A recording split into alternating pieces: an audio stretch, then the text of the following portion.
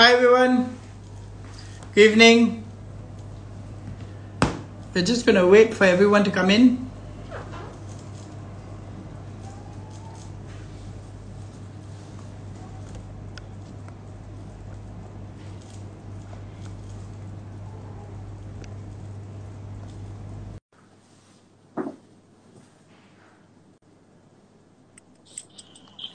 Hi Sunil, good evening. Hey, hi. Hi, Dr. Sanjeev. Yeah, hi Sunil. Sunil, we're just going to wait about a few minutes, let everyone join in, Okay, and we'll will do. start. Yeah, just give me two Okay, to will 3 do. minutes. Yeah. Sure.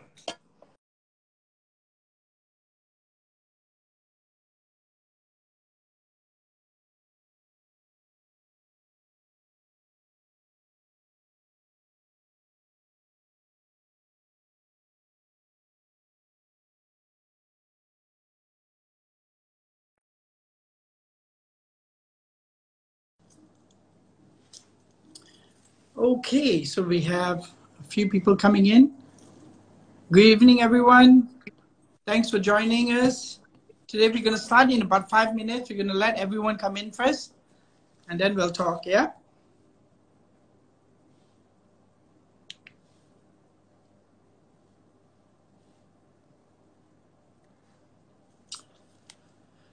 Okay. So we're going to start in about 1 minute. We're just going to wait for everyone to come in.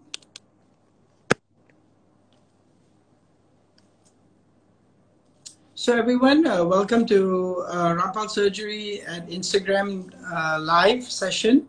We're going to start in about a minute, and we are based in Kuala Lumpur here. And today we are having a good friend of mine, Mr. Sunil Singh from United Sikhs. We'll start in about a minute officially, and we'll just wait for everyone to come in. Yeah. Sunil, you can hear me? You good? Yes, loud and clear. Excellent.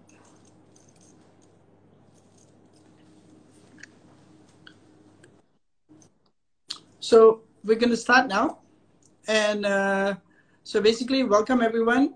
And thank you for joining us on Rampalsurgery Instagram live session. Today we have an opportunity to host a great friend of mine and also a good humanitarian, and he represents an NGO that's been doing a lot of good work, a lot of humanitarian work, a lot of work on the background regarding one of the NGOs that's based here in Kuala Lumpur. So we're gonna have a little chat with him regarding United Sikhs Malaysia. United Sikhs is an NGO that's based internationally, and they are based locally for around now 14 years. And I'll let our distinguished guest go on with his introduction. But basically, the pandemic has affected us all economically, socially, and mentally, and physically also. Different stratas of our society is affected by this. And when we talk about health as a whole on this channel, we like to include it as a wholesome or holistic approach where we consider mental health, physical and financially also contributes to overall health of patients. Yeah. So I'm Dr. Sanjeev Rampal. I'm an orthopedic surgeon, and this is Rampalsurgery on Instagram Live. So today we have an opportunity to be joined by Mr. Sunil Singh, who's the president of United Sikhs Malaysia. Their headquarters is in Setia Alam. I was there at the headquarters for the first time a couple of weeks ago, and we did some activities. So now regarding United Sikhs, they have done a magnificent job on the background, and they've been highlighted for their activities, but not as I think there's about 1,000% less than what they should be getting credit for. They work in a lot of things in the background, and so today I thought I invite Mr. Sunil Singh to join us, and maybe he can tell us a little bit more about what United Sikhs are doing, humanitarian, Foodbank. They also have a medical team, but the medical team will probably have them on them on this channel a little later in the year. Yeah. So I'd like to welcome everyone again. And Mr. Sunil Singh, thank you so much for joining us today. And as the president of United Sikhs, I'd like to congratulate what you and your team has been doing. You all been doing magnificent work, and a lot of things that people don't realize that you guys are doing. You guys established the first food bank, and a lot of efforts. So let's go straight into it.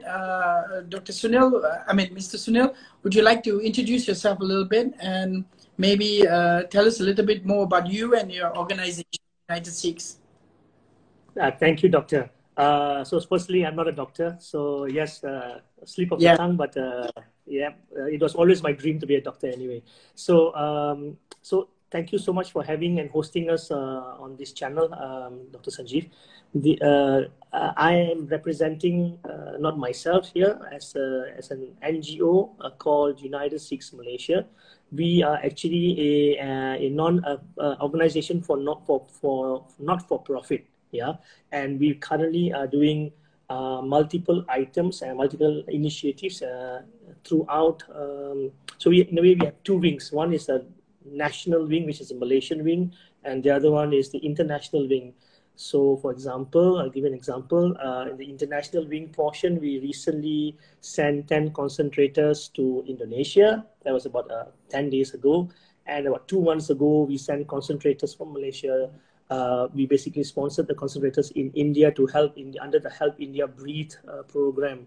So we are basically an organization that is international, has chapters everywhere in the world, and every chapter is an independent chapter in the individual country, run by a set of board of directors, if you like. Yeah. So thank you so much.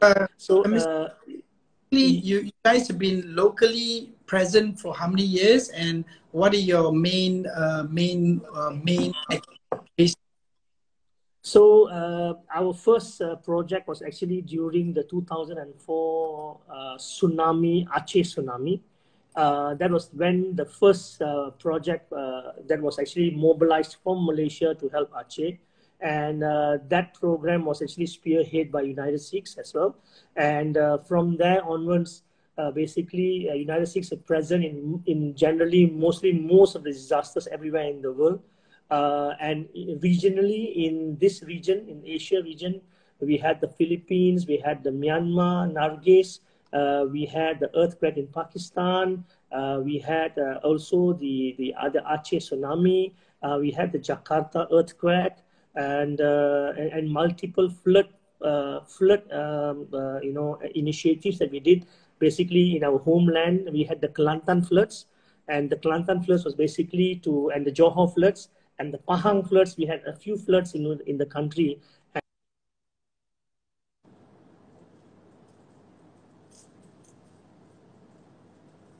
As an NGO, basically, currently what we are doing now, as we speak, in the last 18 months since the MCO1, we have double, triple, quadrupled our efforts to try to reach out to the people of Malaysia, to make sure that the people of Malaysia are taken care of.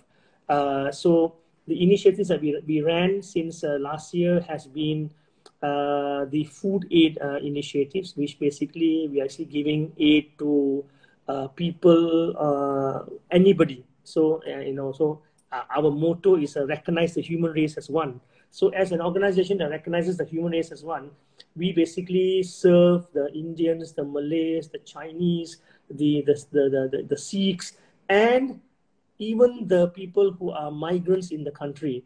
We basically serve all. Yeah. So we basically run a call center, and that call place becomes a place that people can call and request for food. And recently, the Bendera Putih activity that has happened. So in the Bendera Putih activity, our affiliate organization, which is Malaysian Foodbank, and I must say that we need to get the president of Malaysian Foodbank also onto this call one day soon. And Malaysia Foodbank and us are basically, you know, we work very hand in hand. Malaysia Foodbank is the arm that looks after the food aid initiatives in the country. Yeah, but last year, together with the United Sikhs, actually we ran a 1 week drive-through in Titi Wangsa Gurdwara, there at the front of the Gurdwara, and there we had we served 7,500 families in 1 week. Yeah, every day there was about 2 hours of allowing people to just pass by in the front, and they just come park their car, without stopping their car, and then we basically put the goodies inside, and then they're off. So this was Mr. Sunil, you were saying about the white flag and the food aid, right? So how would one person, if they're on here or they will watch this, how can they apply for this white flag or some aid to be by the United Sikhs? Like, how does it really work for them? I mean, how could they reach out to you guys? Yeah, so I think first thing you need to do is we have an Instagram page. United Sikhs Malaysia has an Instagram page. We also have a Facebook page, and you will actually on our Facebook page you actually find all the hotlines. So there's a food MCO 3.0 hotline, which is basically the hotline that you can call, WhatsApp, and say I need food, and that would be one channel. The other channel is weekends we actually take our pickup truck filled with food, and we basically drive around certain areas, and wherever we go, whenever we see a white flag, we basically stop by, give to those people who in need, who have basically called us, and we serve in that way. And who provides for this? What do y'all actually give? Maybe a little idea about actually, because so very much staple food, doctor. Very much staple food. Yeah. So in these times, luxury is not the name of the game. Yeah. So we're looking at really staple. So we give rice, we give flour, we give sugar, salt, oil. We give a pack of mihun, and then we give baked beans. We give even susuchap junjong, the condensed milk, and sometimes we give even boti, and for some other items we actually sometimes we get also dals, lentils, and we give lentils as well in the pack. That's just great. And who came up with this list, Mr. Sunil?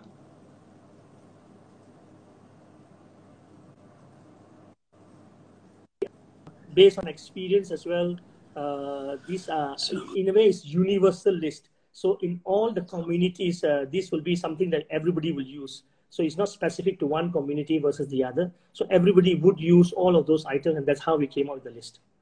That's fantastic. So what about your other projects like Home COVID Care Initiative and the oxygen, previous oxygen concentrator project? Yeah, can you give us a little? Yes, so the Home COVID Care is actually an initiative that's led by our medical director, United States Medical Director, Dr. Simran, and Dr. Sanjeev was saying that, she will also come on this program later on. So I'll just give you a broad overview so that she can give you the details. So the Home COVID Care is actually a program that allows public who are infected with COVID, number one, and who cannot afford medical equipment like a concentrator and oximeter and an oxygen bag, cannot afford a home sanitization. So these are all the services that we actually provide to those people who cannot afford, so that you, first of all, you don't feel alone. Don't feel the pressure that, what am I going to do? So just call our medical helpline, and we are there to serve you and make sure that you are taken care of. So all those people who need a concentrator, they can't, first thing we'll actually do is we'll send them a oximeter so that they can start getting the oxygen saturation points and how bad, their oxygen levels are. And that's very, very key. And the minute the oxygen level goes to a dangerous level, we either advise them to head to the hospital, which is a must. And those people who are in the borderline, we then, according to with a doctor's prescription, we actually provide oxygen concentrators to their home, and then they basically get some oxygen kind of support for the difficulty in breathing. And that's excellent. And roughly around how many, Sunil? How many, Sunil, you So all have helped with this currently initiative? we have 20 oxygen concentrators in circulation, and we have run Okay. short of it actually. And the last 1 week, we are running short of it, and we are still topping up with another 30 oxygen concentrators as we speak, which should be arriving here by Friday and Sunday in 2 Yeah. batches, and so that we can continue to serve the people.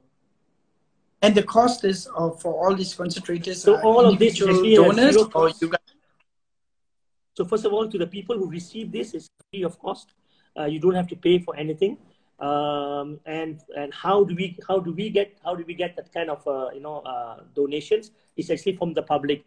The public has recognized or sees some good work, and I guess they're a little bit more merciful to us and say that, okay, maybe we give you some support, and that's what we have been doing. And thank you to all the donors out there who's got the confidence in the United States to perform this service.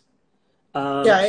And the last piece of this service is, even for some people who don't need a oxygen concentrator, doctor, but Yeah. after a home has been infected with COVID, the thing that you need is, before you can get people coming into the home, is a sanitization. And we saw that as a problem for people they cannot afford. So what we did is we have a team now of 5 people that actually go home by home and sanitize. So people have to call us and say, I cannot afford, can you come and sanitize? And if it's already 14 days post your COVID, from the time of infection, we actually then go in and sanitize the place and make it ready for the home to be called a home again. Yeah. And I've seen all these things in the newspapers. We saw in the newspapers and also on YouTube about your activities of sending concentrators to Indonesia, and via the initiative with MAS, and also Yes. your other projects.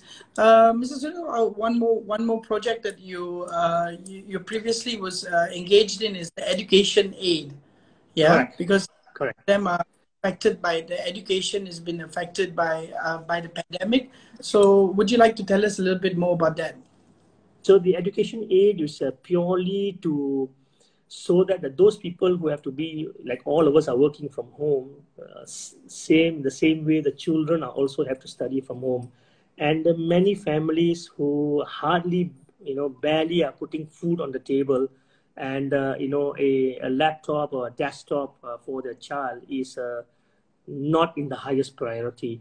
So in this case, we actually launched an education aid fund that we basically are going to sponsor. Currently, we have 80 people in our list, and that 80 is basically to those people who cannot afford and would like a laptop, and we're providing a laptop. Why a laptop? Because a laptop can be something that they can use later on, going to college, going to school, going to tuition, and going to your homes, your friend's house to study together. So it becomes a bit more mobile. And we are using refurbished laptops, good condition refurbished laptops, so that we can actually support a bigger group of people. Yeah, so Mr. Sunil, if there's someone in who's watching today and would like to contribute by giving them the laptop, how would you advise? Donate the laptop to your foundation or to your NGO. How would they go about it? Currently, what we have done is we have actually secured a. Sorry, there's a little bit of intermittent. So basically, what we are doing is we have sourced a second-hand refurbished laptops, and we've told them to basically hold it until we get the funding. And those people who like to fund a child, please follow us on Facebook. All the information is there. It's 1,150 ringgit, and the child will get a laptop, a bag, a mouse. It's going to get Microsoft Office installed on the laptop. They're going to get their earphones so that they can go for the class, and it's going to be ready for them.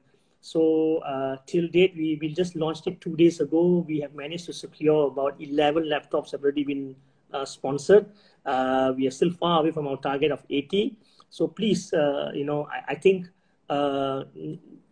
depriving our children from education is like pulling out a fish out of the water. So we need, and they will die. So it's not good for our future generation. Education is going to be key. And in today's world, in the internet world, not having a computer, it's not known anymore. Everybody has a computer because, you know, Mr. Google is there and it helps people to learn and educate themselves. So for sure, I think we need to equip our people with laptops, and that will be something that we would urge everybody to definitely support, because that's key. So, Mr. Sunil, now just a few more topics here. One thing is, because with your experience of being a humanitarian center and also your NGO so much, again, I'd like to congratulate you guys and thank you guys for your efforts, what you guys are doing. I mean, what advice do you have for people who cannot do the things as an NGO, but they like to help out? But they really, you know, sometimes they're a little confused, because you see a lot of them are having children, a lot of stress because the children are at home, they're not used to it, and they are back home also doing work from home. So the change of environment is really, but they like to do something to help out. I've seen people, you know, open like small like table and take what you want and give what you want and that kind of thing. But I guess that is small things. But what would you advise them to do? I mean, to help out the situation, because the situation, as you know, affects everyone, all stratas of society, all you know, all levels of social economic groups are affected. Okay, so I think the first thing, one way you can help out is actually, so you either can do it through a physical way or you can do it through a financial way. From a financial way, I think you have heard all the programs have a monetary value. If you want to sponsor a concentrator, it's 3,600. You want to sponsor a laptop, it's 1,150. If you want to help for a family to get food, it's 100 ringgit per bag. So those are the monetary channels that in which, and believe me, don't think that, you know, I'm just doing it monetarily and not really feeling, you know, every person that receives those things have so beautiful things to say about those people who have helped to make sure that those services are rendered. So it's not about me, it's not about United Sikhs. United Sikhs is a vehicle in which we use the public's money to serve. So it is actually the public that's serving. We are just a conduit. So truly speaking, when a person who receives has such beautiful words to say and gives so much of blessings, believe me, I think the law the law of God will actually tell you that, you know, that blessings belong to the people who have supported it. So definitely you will get the blessings. That's number one. The other way is, so through donations is number one. Number two is, you can also be a volunteer. So for example, now our medical lines, we have so many people that we're passing oximeters. Now we actually need more volunteers to help if you can attach one volunteer to one patient, that if you can, you know, for 2 weeks, call the patient every day, find out how are you doing, auntie, you know, uncle, how's your oxygen level, and do you need any other help, like a personal, a person that you can speak to. Because during this time, fear is a big factor, and people actually feel very alone, because it's become like a taboo. The minute you have COVID, nobody can come close to you. People want to come in the front of your house, so don't dare come. Even after you COVID, after you finish your 14 days, people are very fearful to even come close to you. So it's become like a taboo and like a stigma that gets stick to a person who gets a COVID. But we shouldn't be like that. We should be able to support them, through all our channels, through a phone, even a simple, message to them can really help them to keep their spirits high. Yeah. And number three is obviously, all work that we do depends on how much of reach we have. So if the listeners here can be the ambassadors of the United Sikhs who, through social media, speak about the organization and let more people know that help is available, and there's a channel that you can get help, and obviously in the same way, more people can know where they want to invest their charity, and that's another way to become an ambassador of the organization.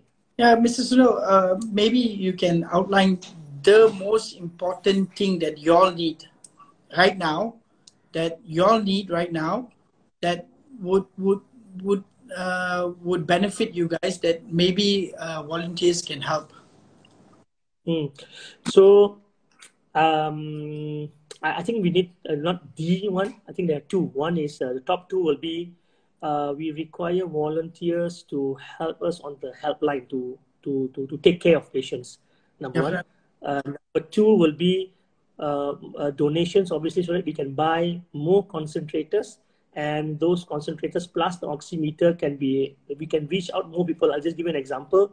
We receive about 300 to 400 calls a day. And that 300, 400 calls are all COVID patients who are reaching out for help. Some of them are help, some of them are inquiries, what do I do now? So we need volunteers to be tagged to these families so that these families can be served. So if you are there, if you're there out there who want to do something in the security of your home, don't have to be exposed out, but you can be of a great help to a person who's under COVID quarantine. I think that is going to be very fulfilling, not only for the person who's going to be attached to it, but also for the person who's receiving this service. Yep. Mr. Sunil, again, I'd like to thank you for your contributions to the society and to humanity as a whole. And what you guys are doing in United Sikhs is really underestimated, and I wish you all the best.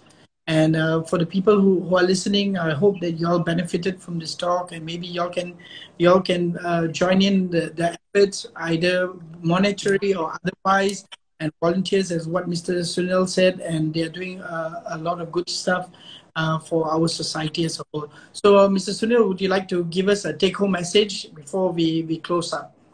So, take-home, those people in the social media, keep doing. While you're enjoying yourself on the social media, keep sharing and keep spreading the word about those organizations that are helping others. So I'm not talking only about United States, or any other organization that's helping others. Please spread the word around, number one. Number two is stay safe. And number three is those people who have COVID and you are at home, never ever think that you are alone. We are here to support you. And also to those people, we have had an increased number of committed suicide on the media recently. Please, we don't want anybody to go hungry. We don't want anybody to commit suicide, because there is avenue that you can get help, and nobody is going to be pushed away. Everybody will be served. You just have to follow some criteria so that we can keep you safe as well. That's all.